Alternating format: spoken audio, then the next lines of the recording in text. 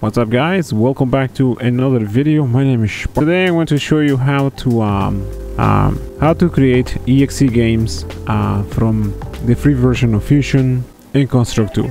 So I'm going to open LeFusion. You can try Construct for the next example. I already have a game here. It's not really a game, but it's just a ball and you can move it around. And we have this text here. Hello world. Why wouldn't we? Now if you try to save this as an EXE, you can see that the program doesn't let you do that. But it does allow you to save HTML5. So we're going to save that. And if you open this on your browser, you can see that we can move our HTML5 game. Now you're free to create HTML5 games in Fusion and Construct 2. There's a few other programs out there that will let you create HTML5 games. But for this example, we're going to use this. Let's go to this website here. The link is under the description below. We need this line of code here. Let me open a CMD. Just type CMD on your computer there. Open as administrator. And let me just paste that there. And press enter. Wait for that to install. A couple of days ago I posted a video about creating an Android game using the free version of Fusion and Construct, which is kind of fun. So now we're gonna leave this open. We need to download something else. We need to download NW.JS. Okay, so let's download this and let me delete that there. And you can see that this is a some sort of template. It's like a shell. If you open it, you can see that this is just a regular EXE file. Okay, so let me just copy everything, and we are going to bring it. All right, paste it here. There we go. There's our files there. We just arrange by type. So we have our HTML5 file here, and if you open this now, you can see that nothing happens. All we need to do now is create a JSON file. In the next video, we are going to create a package. Okay. For now, we're going to do it like this.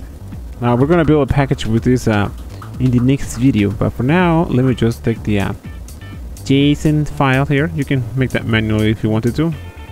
I just don't want to type it right now. I see, I'm always trying to find shortcuts, and this is one of them. So I use Notepad+. That's a free program for viewing code and stuff. I see other people use other software. You can use Notepad if you wanted to. Okay, so our main file, it's not this. It's going to be, what's our main file? It's index.html, and the name of the app is we can call it whatever we want. Okay, it's no big deal. So so now if you open this, you'll notice that we have we're gonna do it ourselves. All right, no big deal. So it's gonna be bracket chicken lip. There we go. And the name of the app is going to be super game, and this will be version. You can put whatever you wanted actually. And our main file is called just index.html. So now open another set of chicken lips or squiggly brackets, and close your squiggly brackets because we have no dependencies. And it's gonna be again squiggly brackets, and now the window title and the height. It's gonna be 405.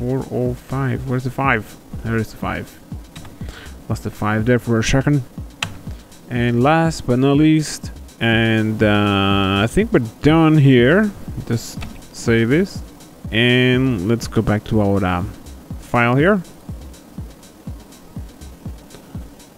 We got a syntax error on line 9. What did we do wrong in line 9?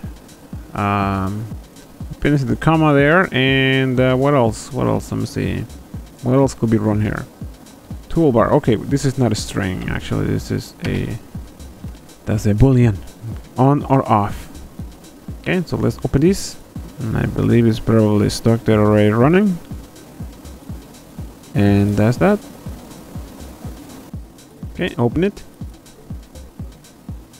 And there we go. Dun-dun. Look how smooth it looks. It's almost like better than the frame rate you get at the original program. Now you can do the same thing with construct. Here you go. There's your EXE file with the free version of Fusion. You can do the same thing with construct or anything that is HTML5. Now in the next video we are going to package this into one EXE, so it's not open like this in HTML5 game still. You can see that you can still open this as an HTML5 game, and that's fine. I believe the source code is encrypted. Where is the source code? Source code is encrypted here, I believe.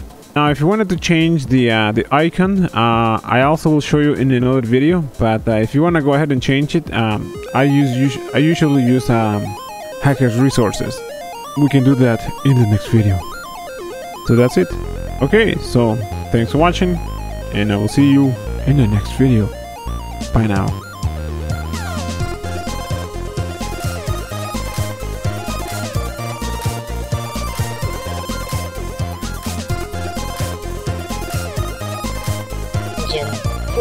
If making games is your thing, make sure you hit that subscribe button. Okay guys, I will see you in the next episode. Smack the like button.